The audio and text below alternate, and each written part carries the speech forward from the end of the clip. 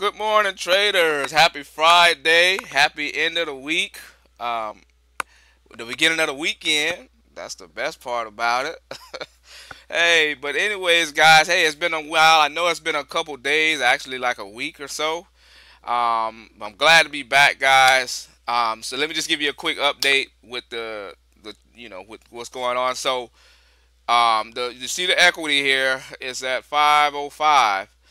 So what happened was I think that same day after I made the last recap, I made a small trade. But the reason why is because I realized that my account was at like six. It was gonna be like 613.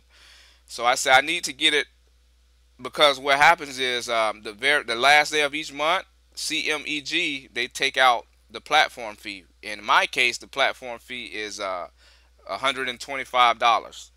So knowing that, I had to get the account to 625, at least 625. So that way, that next day or whatever it was, the next day or the day after that, um, when they took it out, I would still have over $500 to trade. I wouldn't have to go and deposit anything else. So I actually did make another trade, and I think I made like 13 bucks on it or something like that. I forget the exact number. But anyway, it brought me up to like what was it, 630. So therefore, you see my equity now at 505 because they took out the 125.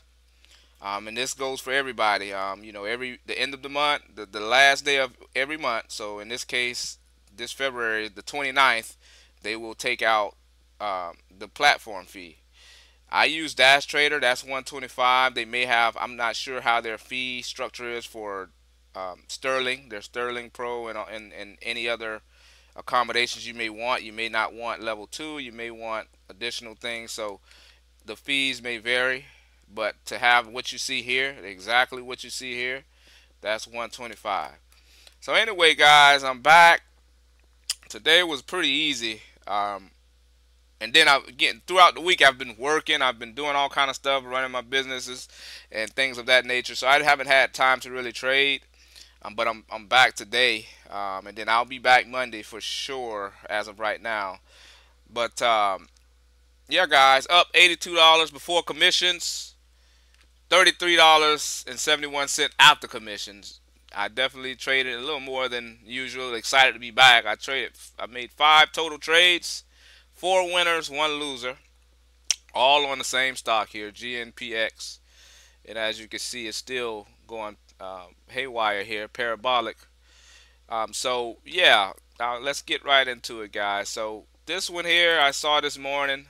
I actually looked at the chart and I see that this was actually a continuation move because it looks like it started yesterday. All right, so you see here it jumped up yesterday from like 160s, the 170 area, up to about $3 in pre-market, post-market, after hours. All right, so I saw that and I said, hey, you may have continuation here. So let's look for opportunities. So I looked this morning and I watched it. Now it wasn't the easiest because if you look, it was just back and forward. But you can see as you look and see, you have to mark these. You don't have to mark these things up, but it just makes it easier and clearer to make your decisions. But I saw a wedge forming. I saw a downward wedge forming. So I said to myself, I said, okay, if it breaks out of this, I'm gonna go ahead and just take a shot at it long. And if it comes back down under the wedge, then I'll just be stopped out. All right, so I watched it. I was watching from 7 o'clock this morning. Watched it, watched it, watched it, and as you see, it stayed confined within this range. It did come up a little here, and I was watching to see if it would. I said I'm not going to get in directly as soon as it went over.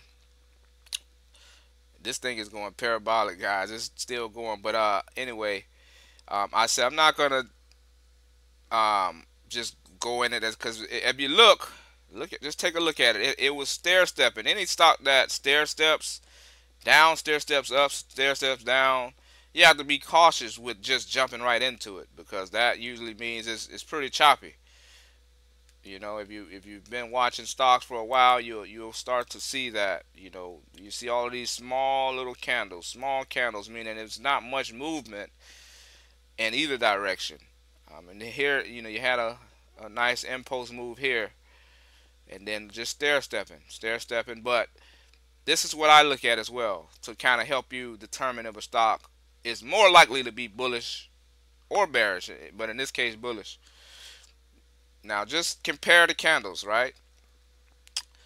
On the up move, what do you see? You see large engulfing candles, right? You see it here. I'll try to zoom in a little for you.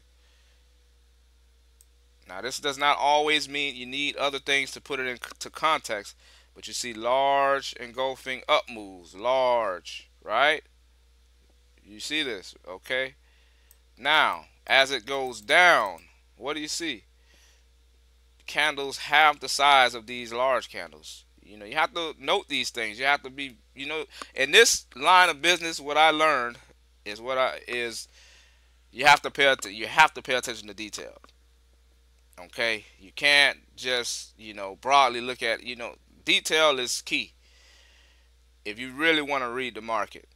So anyway, as you see, when it goes down, what did you see? Small candles, very small. So that means it's stair stepping down, but then again, it's shooting up. So that means, you know, basically what that tells you is there's just a little profit taken in there, but the whales are buying, but the strong hands are buying and the weak hands are selling. That's why it's such small moves down, right?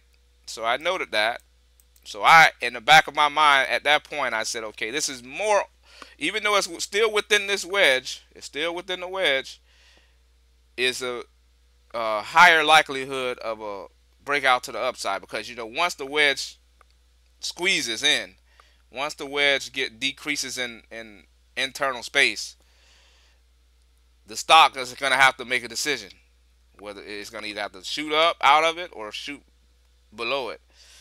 But seeing the what's going on within the wedge kind of helps you out. All right, so as you see, all of these candles going down, small, small, small, very small. All right, small, small again, very small. Okay, now take a look. Now, what do you see? You can see this is clear that you see how large these candles are compared to all of these little candles here. I'll actually try to help point it out. See all of these little candles here? How small they are compared to the larger ones. So that is one um, way that you can that'll help sway your bias in what direction it's gonna go. That's not the only thing. Now, don't use that as the holy grail in itself. But if you combine that with other, you know, technical analysis, it definitely can help you. All right. So I noticed that. I kept a note of it. So I said, okay, once it gets up here, I want to see it break. It broke, and then I got in at. Actually, I didn't get in here. This is when I said I was gonna wait for it to come down. I'm gonna go ahead and just zoom forward. So I got in. I got in at the right time. My first trade was a losing trade, and then the next four were winners. I actually got in at the right time, but I got out just prematurely. My stop was at, I think it was 302. No, it was at 30. Yeah, it was at 302. And I got out just prior to that, but I'll show you here. All right. So at 9:23, I got in for the break because, like I said, I had noticed, you know, if you see the wedge squeezing, it's starting to squeeze in. It's nowhere near the size it was back at 8 o'clock. So I saw it going up, over. I told myself I'm not going to let it go under 303. And I went ahead and got out. But it shot back up. And this was, you know, it was a larger candle than all these other ones. So that told me it was bullish. It's over the wedge now, and then it's bouncing off right here. Let's take a look. It bounced off. That's confirmation for those who would have waited till 9:29. I got in at 9:30, and that was all she wrote from there. 320 to 331. Got back in 348 to 357. Got back in again 387 to 391. Then finally 389 to 418, which that was like a 29 cent move. So that was the big winner there. So there you have it, guys. Make this one short and sweet. So there it is, guys. So yeah, you just basically you watch for the patterns, and obviously I marked up the daily first, but there was no real resistance. So it basically had room to just run. I had no, you see on the chart, there's no overhead daily resistance. So when you see a stock like that, it can go to the moon. It has nothing to stop it, nothing nearby to stop it. All right, so let's get back to it. Yeah, guys. So I went ahead and took my profit. I could have kept riding it, but I felt like it was getting a little bit extended. Although it kept going up, but I said I'll just go ahead and leave it at where I am now. Get my feet back wet, and I'll be back at it first thing Monday morning. All right, guys. So I just want to check in and just let you guys know I'm still alive here. I'm not dead. I'm here. I'm here. I've been doing outside real life things, stuff you do in the real world, and not sitting on the computer all day. But now I'm back, and I actually got to get out of here in a minute. So just wanted to check in with you guys. So if I could leave you with anything, guys, like I said, draw on your charts. Draw on your charts. Don't be afraid to draw. Don't try to just visualize everything. Actually draw things, so it makes it clearer, and it makes you not have to work as hard. If you got it, you see this here, it's drawn. Now you don't have to just watch the chart and kind of guess, okay, this is a trend. No, you see it from here. All right, so yeah, draw things out, make things clear for yourself, guys. It makes it easier for you.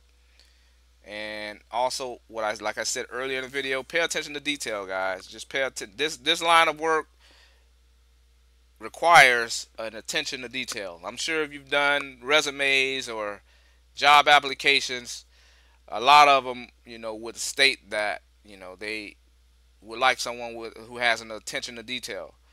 And that's the same prerequisite for the market. So what I mean by that is you have to look at the candles. You have to look at the trend. You have to remember if it's higher highs, higher lows. You can't get caught up in, all right, this is another thing. I was going to save it for another video, but this is another thing. Don't do this. Don't get caught in this right here. What I mean by that is zoomed in charts. That is a big no-no. But I won't get too far there. I'm going to make some videos, tutorial videos about all of this, so it'll cover it in depth. But zooming in like this into your chart is a no-no. I know. I used to do it when I was young and trading and all that stuff, but zoom out so you can see the big picture and then pay attention to detail. But that's it for this video, guys. Hey, hit that like button if you like the content, and hit subscribe if you're not subscribed and you want to learn a little bit from someone I'm not a professional, but I've been doing this for, this month makes 3 years.